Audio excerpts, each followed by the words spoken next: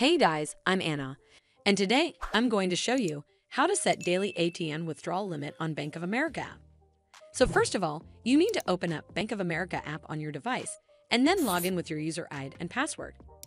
Once logged in, tap on this hamburger icon in the top left corner and then tap on Manage Debit Card.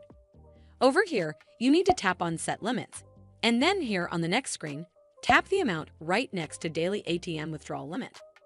And then delete the current amount and type in the new amount limit. Hit Save at the bottom and you're done. Well, I hope you found this video helpful, and if you did, make sure you give it a thumbs up to see more videos like this, and don't forget to hit that subscribe button. We'll see you in the next one.